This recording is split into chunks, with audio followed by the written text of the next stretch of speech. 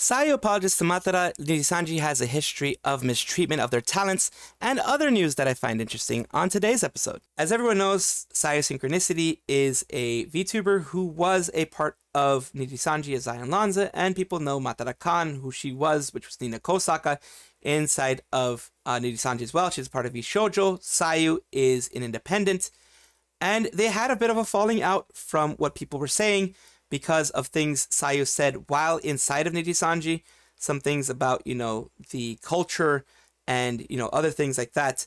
We're going to let Sayu mention it in her own words. She recently went and apologized publicly on stream to Matarakan, who is now in vShoujo. Not sure if this was accepted. As far as I know, Matara still has her blocked on social media. And it's unfortunate, but, sometimes it's up to the person that you affected in order to accept it or not. Let's see what goes on here. And this person is giving context. This is the clip from 2023, giving a bit of context. Once again, I have the channel right down there at the bottom left. It is Rainbow Retirees, which is a clip channel.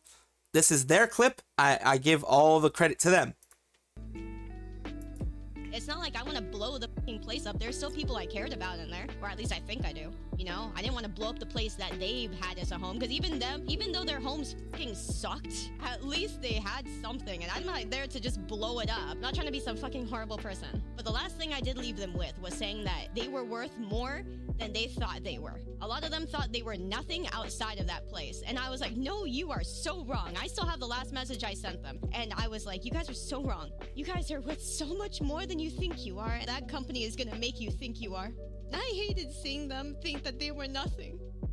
Like when Nina said that, like I remember calling her and hearing her say like she felt like she was nothing outside of there, and I was just like, that's not true. That's why I was so happy to see her leave. That's why I was so happy.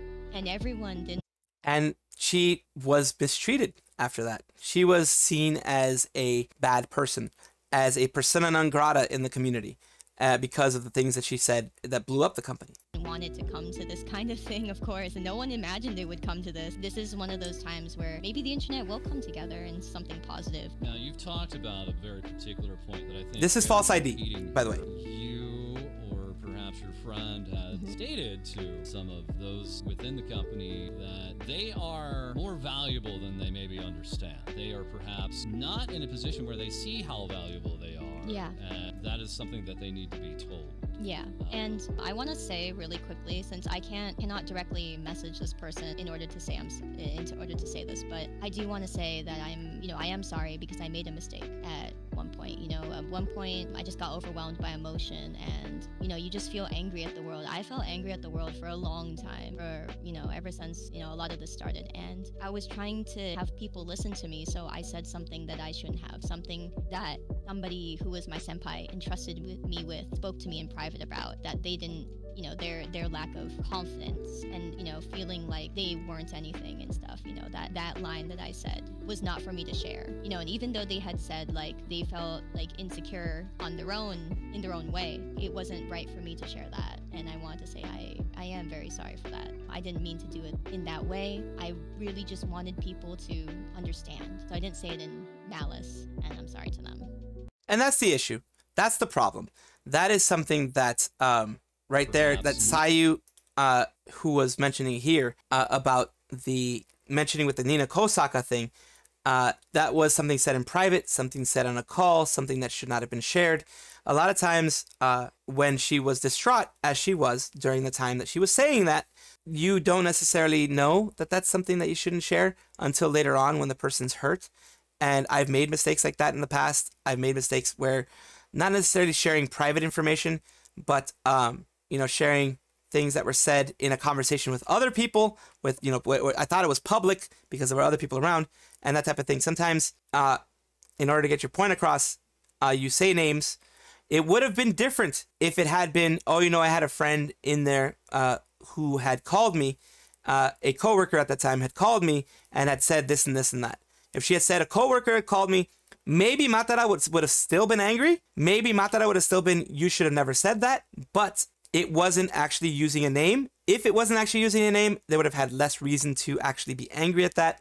I can understand why Matara is angry or frustrated or sad or disappointed or whatever you want to call it, because of the fact that it is something that should not have been shared because it was said in a call, which was meant to be private. But Sayu understands that. Sayu publicly apologized for that. As far as I know, Matarakan has not accepted that apology enough for it to be like reconciliation. She still has her blocked, as far as I know. She's still one of the reasons that has been alleged. It's an allegation. It's alleged that she's one of the reasons why she will not fit in Vshoujo, as I mentioned in the video, that there are people that don't like her in Vshoujo. There are people that don't trust her in Vshoujo. And in order to keep those people comfortable, she's not going to be able to be a part of Vshoujo. And that's sad because she would do a great job in Vshoujo. She would be a great asset to Vshoujo. She'd bring a lot of eyes to Vshoujo. She's at the size where she can do that. But, you know, the click thing, which happens in humanity, is an issue that as humans we really can't get rid of. So I understand why Matara wouldn't like that. I understand why Vshoujo wouldn't want to risk that, because then you'd lose another talent possibly for bringing one in. But that is all I have to say on this issue, and I do trust Sayu in her saying that it was a mistake, and I do trust Sayu in her saying that she does feel bad about it and she wishes it didn't happen. Sayu had been saying some things recently about, you know, how she wanted to collab more with people, she wanted to get herself out there, she wanted to do more with others. This is pretty much the pinnacle of that, because Filian is a humongous VTuber. She has worked her ass off, like Rima has shown on her stuff, that she has worked her ass off to be better, to do better, to be the best. Actually, freaking A, she's done an amazing job. Filian herself has done an amazing job. Sayu herself has also done an amazing job. She's almost at 100k. I absolutely welcome her being at 100k. I welcome everything going on. And we're just going to give you a little taste of the craziness that happens in a Filian / Sayu collab. Oh, no, no. Yes. No, no. It's gonna crack. No. Looks like it's gonna crack. No, no. Yeah, it's a full-time Sayu. job. I work very hard. It's a full-time job. It's a full-time Oh, is it gonna job. crack? No, I'm it a wasn't. part-time streamer, please. I'm just a VTuber, man. But oh, you're a part-time VTuber. Oh, Ah, yeah, I didn't know that. I didn't know that. VTuber. But today's a special day because you're gonna work full-time. I have brain rot, please. Can I at least put on TikTok? No. She's waiting for this to we happen. She's talked waiting about for it to this, happen. Filian. You said TikTok's bad. I'm getting my cell phone. So yeah, she got her cell phone. She's doing that. And of course, everyone knows that that's what was going to happen during the Filian collab. And right now, what of course they're doing is waiting for the watermelon to burst. Everybody's waiting for the watermelon to burst. I've been waiting for the watermelon to burst. I don't know how many actual rubber bands they're going to use. I don't know how many rubber bands make a watermelon burst, but we'll see what happens. And of course, everyone's going to have an update on Filian's channel, on Filian Clip's channel, and probably on Sayu as a clip as well. Here we are again. This is Moru in regards to this. This is Moru. I had thought it was Chitose, but at some point in time, I figured out it's Moru, which was mentioned down here. Moru is no longer in Nijisanji. Who was Moru? It was someone that came in through Nijisanji JP, had a kind of cutesy voice, or at least a different type of voice that you would hear. You have people voice acting all the time in both Nijisanji and in Hololive. You have people voice acting and creating their own persona in those large organizations because it separates you from the masses. It separates you from the larger group of people. And it can also get you some hate, which it did for her. Her specific voice, her specific choice of voice that she had was something that was not seen very well in Nijisanji. Maybe it was because it was the early days, maybe not, I don't know. But it was not seen as something very nice, something very appeasing, very appealing. Now she's with the Blue Dorito, as some people call it, the Blue Dorito. She's with them, and she is doing pretty well so far. And yet, it didn't work out very well for her in Nijisanji, but now she's with what's called the Blue Dorito, which is Hololive, and she's doing very well there. She has memes, like she has memes about her. She has a very thriving community. People who have accepted the voice that she has chosen for her model, the voice she has chosen for her character. She is beloved now.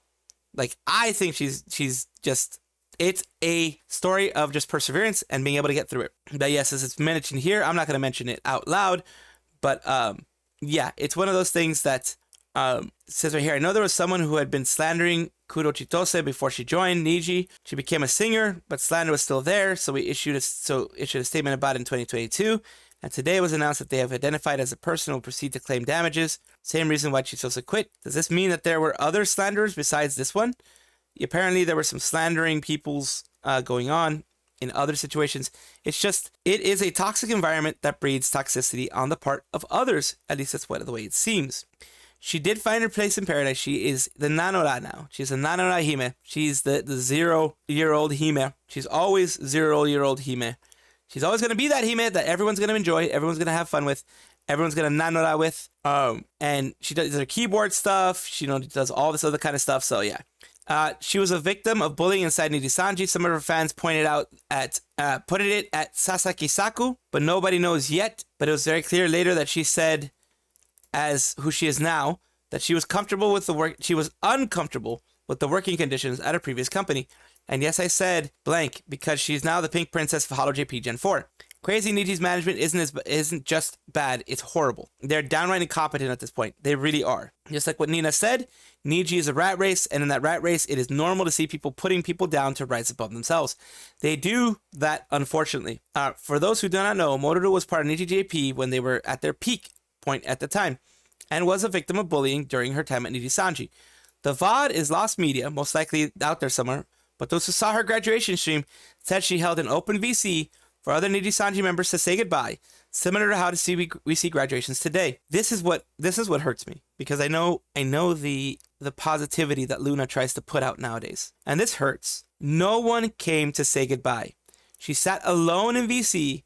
This hurts. Crying while eating ramen before eventually ending the graduation streak. That is painful, man. That hurts. Just hearing it, just imagining the very positive, the very kind person that she is now, and she was then, and just to imagine being alone in that VC when you are leaving, you think that you made friends. You expect that at the very least, with respect of coworkers, of being coworkers, they'll come in and chat with you. You expect that at least one person out of the many that exist during the peak of Nijisanji would do this for you. And she didn't get one. Not even one. To the point that she's crying. That hurts. That is devastating. Not experiencing it. Not like even just imagining it. It would break me if that happened to me. If I was in an organization and that happened to me, it would break me. That is just the way I feel about this. I feel angry for her. I feel sad for the situation that she had to go through. But I am very happy that she's now in Hololive, has a very close-knit community behind her, has a close-knit group, her genmates behind her. Yes, she lost Kiryu Koko, but she's still friends with her. She still talks with her.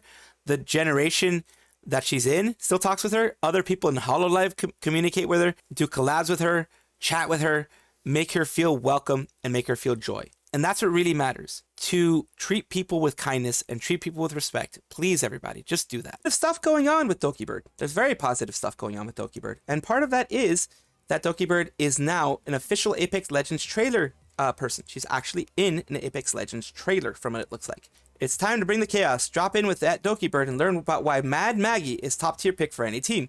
Check it out, try the legend for free, and complete challenges to unlock her forever. So now they're doing unlocks with game characters of, you can do it whenever you want. And you just have to, finish certain things and then it will be unlocked for you forever. And that's good. That's really good. That's what I want. I mean, yeah, you can have cosmetics and stuff like that. But I'd never liked that I can understand why they did it, but I never liked that they hid a lot of the characters before, like Overwatch and other ones, by Battle Pass. So I don't like that specifically. Or they make it really hard. You have to do a lot more if you don't have the Battle Pass. People are reacting. It would be hilarious if Niji gets their Apex perms revoked. Now I really want to see that. It would be hilarious. Not only that, we can see the Niji sisters mauled about this is all Doki's fault or whatever comes to their mind. More funny if Niji bans their talents to play Apex because of this. Unfathomably based, I hope people take notice, both in and out of their previous workplace. Her ex-coworkers still haven't noticed. That's really on them, particularly. I think that's the first time she used her music video since the art. Very nice, very nice. Huge pops and huge congrats. And we're going to be looking at other stuff, other little things here, which is she's, again, saying she's on the official Apex, trailer. The Twitter DokiCon is coming up.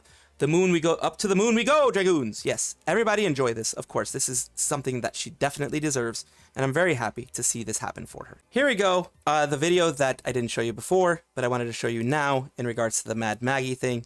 Let's just take a look. She says, my dream sponsor, play Mad Maggie, dokibird.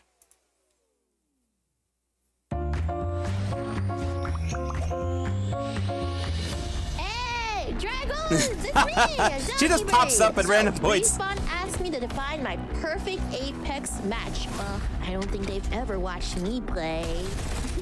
She's serious at her stuff. My definition of fun, chaos. Lots of chaos. Don't get me wrong. Doki's all about chaos. Doki's definitely all about chaos. Accidents happen. So, for those of you who like me, who want to drop in and things up, allow me to introduce you to well, my that main happened. Girl, That definitely happened. Maggie, and tell you why she's the best.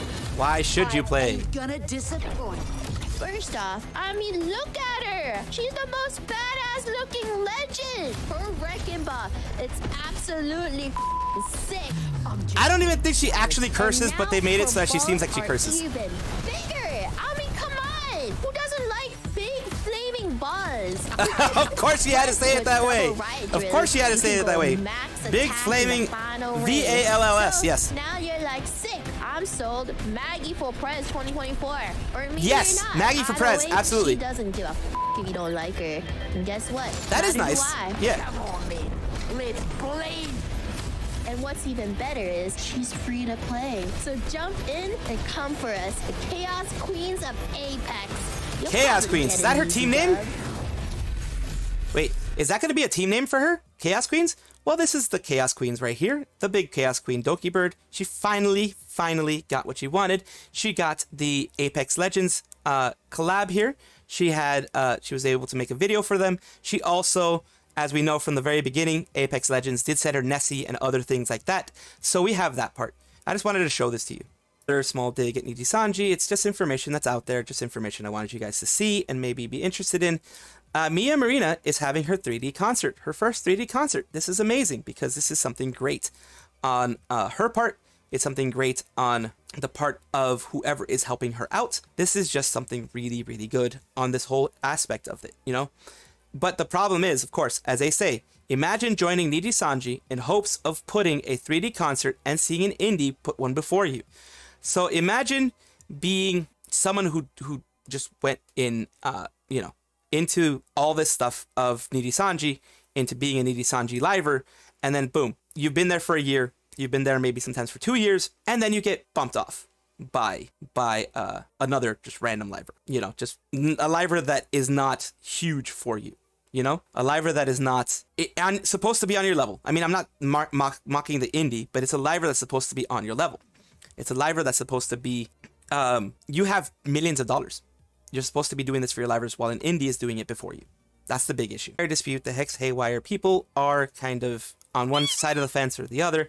Some people believe that Underhill, which is another VTuber who does in chats about certain things, is too much on one side compared to the other because he didn't call out what was happening in the community, what was happening with the Hex Haywire thing, where he talked about, break in and earn and doing things to grandparents' ashes and all that type of stuff. That is, people can have their opinions. I'm of the opinion myself that people can have their opinions. But of course, people think he's deriding, added to the list of people to avoid. We knew that he was the case the moment he started freaking out about Vey using the R slur. Didn't know anything else about him, but I knew it wasn't like him after that. He jumps onto the yacht because he wants to explore the deep ocean. Just let him go. He belongs to the yacht. Let's see. Oh God, I just pressed that on accident. Yeah, I noticed he wants to talk about good things, but only talk about the drama between Selen terminating a few times and then stating nice things about Kurosanji. So people are saying he's too much on one side. I don't really watch the guy. I don't really watch the person, so I can't really say. I can't say one way or the other. I can't say whether it's a positive or negative thing. I can't say. Why else is the main Niji subreddit being heavily moderated? Why they had a mod of unofficial Vox subreddit dangle his privileges to have legitimate reason to report the subreddit. All the while, I have a doc site to spew abusive, absolute garbage. And that makes 4chan squeamish. But no, we're the problem. That's why, yeah, So, I mean, that's the thing. It's both sides. Both sides are going to have their beliefs. Both sides are going to have their things. Both sides are going to have their sides, and they're not going to budge from that, from what it looks like. I am more in the middle. It was a bad thing to say at a bad time because the timing wasn't good. There was no way you can make that funny, honestly. Just my opinion. There was no way you can make that funny.